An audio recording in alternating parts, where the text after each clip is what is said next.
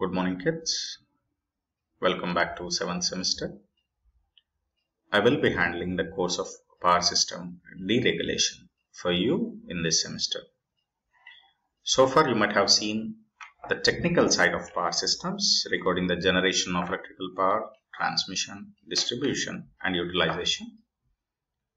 But this particular course gives you an insight about the electricity markets, because electricity nowadays is being treated like any other commodity, where just like other commodity markets, electricity markets also are appearing across the globe in each and every part of the continents. Even in India also we do have electricity markets, which you people might not be aware of. So the aim of this particular course is to provide you a complete insight into the new dimensions of power systems, and in particular the electricity markets, and also a comprehensive understanding about how the power system structure will be. So operational structure, what are the different organizations which are included in this power systems in our country, that also will be discussed in this course. So what the course offers for you, after careful discussion with the experts from the industry, we have identified few knowledge areas, because we wanted to implant this knowledge area to you guys. So the first area was to let you know about the power system restructuring, which is happening very fastly across the globe, and what are the components of this restructured power system. So we wanted to give an insight about these things, what actually power system restructuring is, and apart from that we wanted to clearly introduce you the concept of independent system operator, and what are the different types of markets, and what are these GenCo, TransCo. You might have heard about GenCo, generating electricity all the time, but the role of GenCo differs in different types of markets. So in the first unit, we will give you what a market is. In the unit number 2, we will provide you who are the different operators in the market. And in unit number 3, the most important thing, electricity pricing. How pricing will be decided, and what are the challenges involved. So that we will discuss in unit number 3, and unit number 4 is exclusively about the power system structure in our country. We had Electricity Act 2003, and we are now having Electricity Bill 2022. So we will have a quick look about these two bills and how they changed the electricity sector in our country. Okay. So we wanted to give an insight about these things. So based upon this, the industry people, they gave their suggestions that an electrical engineer who is graduated in 2022 or 23 should have this basic knowledge about restructured power systems. So we thought of making you a skilled person, particularly with these skills.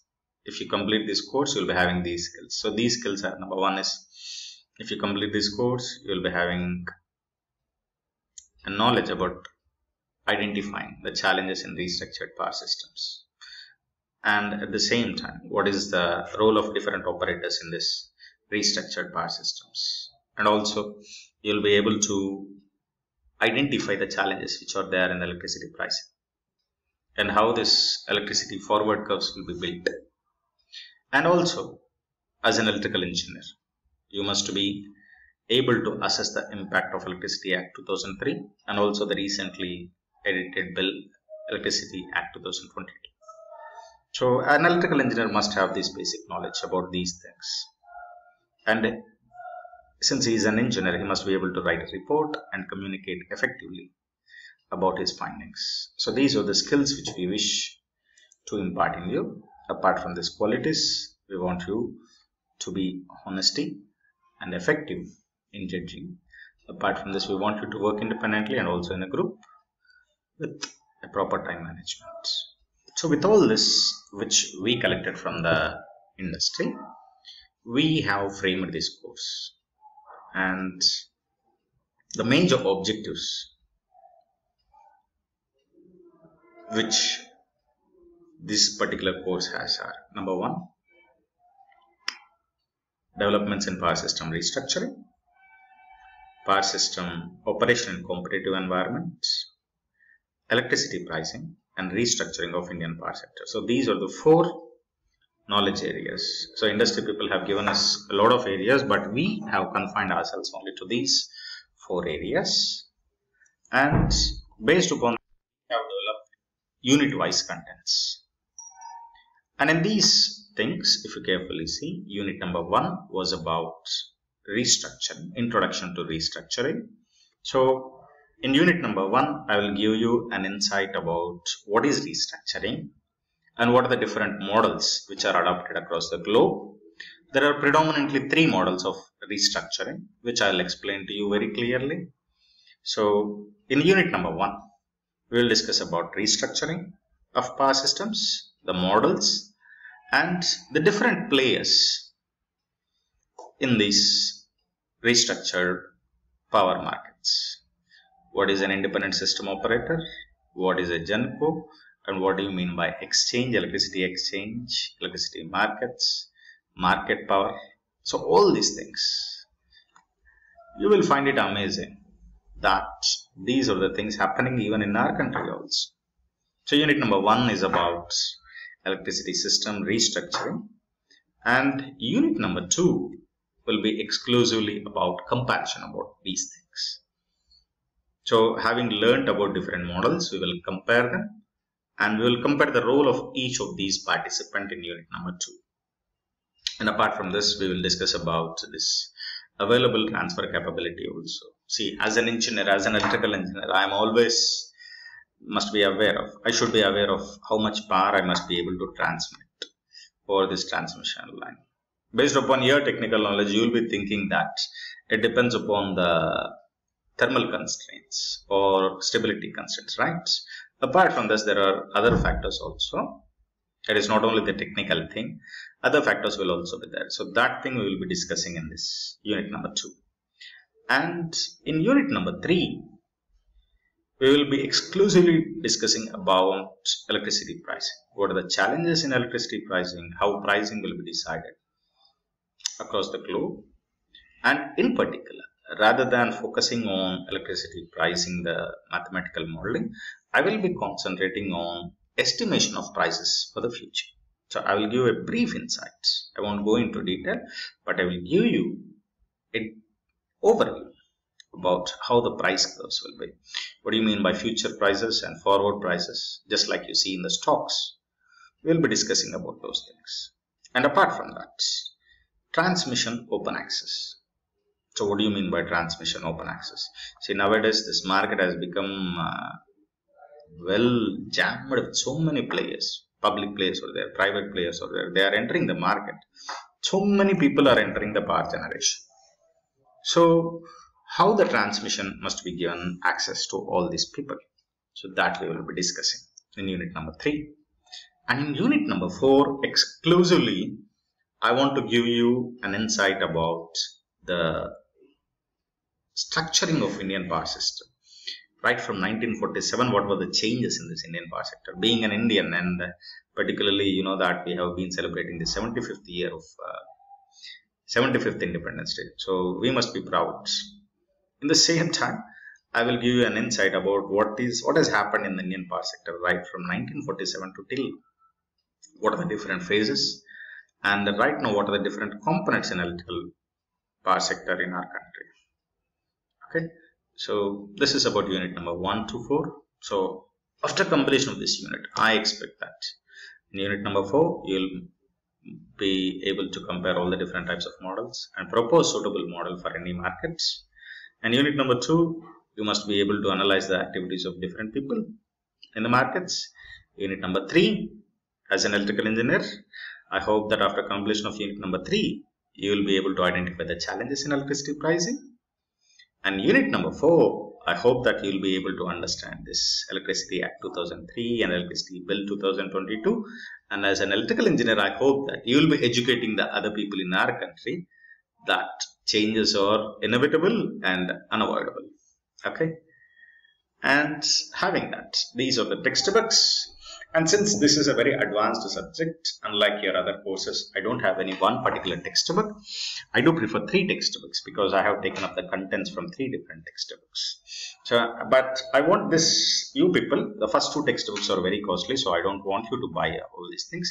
The third textbook, which exclusively focuses on Indian power systems, you should buy that textbook at any cost. It costs you somewhere around 150 to 200. So you should buy it, book it on Amazon. You will be getting it in 1 week or so, and you must bring it to the class. Okay. And these are the reference books. And finally, you are having an NPTEL course also. If you want to go through an additional material, you can go through this Abhyankar and Karpade sir from IIT. They are dealing with this course of restructured power systems, and it is available on NPTEL. So this is about the technical side which I want to introduce to you. Apart from that, the teaching and learning activities. You know me very well in the past semester also, but I will try to give you a simple glimpse. The first thing is tutorials, guys. You know that we will be having a tutorial matrix, and every week we will be having a tutorial session. This is not a technical thing, so we will be having different case studies. So you must go through the tutorial, and the identified students, as mentioned in the tutorial matrix, should come to the board and solve the problems. Problems are not just like your numerical problems, they will be case studies. And coding assignments, just like the previous thing. This time also we'll be having coding assignments. Don't worry, even though it is not a technical course, I'll be providing you a glimpse about the coding assignments you will be having, and I give you an option. Whatever the core software which you would like to use, you can use that one. I will give simple programs itself to improve your coding skills, but ensure that you must be doing these coding assignments perfectly. And special assignments, just like you did last time, I encourage you to write special assignments, but this time, guys, you will be having only 1 CP, 1 CRP, 1 course patent, 1 course research paper. Okay. And finally, there will be course projects, 5 course projects. The details have been published in your coursework. Go through them. Try to do at least one thing. I suggested for you in the last semester also, and I am suggesting for you this semester also. Try to do at least 1 course project. It will add to your resume. It will add strength to your resume. Okay. And you know the assessment and grading. You have been going through this thing for the past 3 semesters. And my expectations, guys. I want you to attend each and every class, read the recommended textbook, go through the videos and work all the assignments and submit them before due dates. So attend, read and work. Okay. Thank you, and I'll be meeting you on Tuesday. Thank you all. And I would like to mention one thing, and this time, this particular semester, I would like to introduce video lectures also. So all the CDTs and SLTs, the self-learning topics and CDTs, I'll be making videos and I'll be posting on the course web. So those who miss the classes or those who do have doubts, you can go through the videos, and everything will be dealt in the videos also. So immediately after my class, I'll be uploading the video, and if you do have any doubts, you can go through the videos and come back to me or mail me, and I'll give a reply. Okay. Thank you one and all, and I hope to meet you again on Tuesday. Thank you.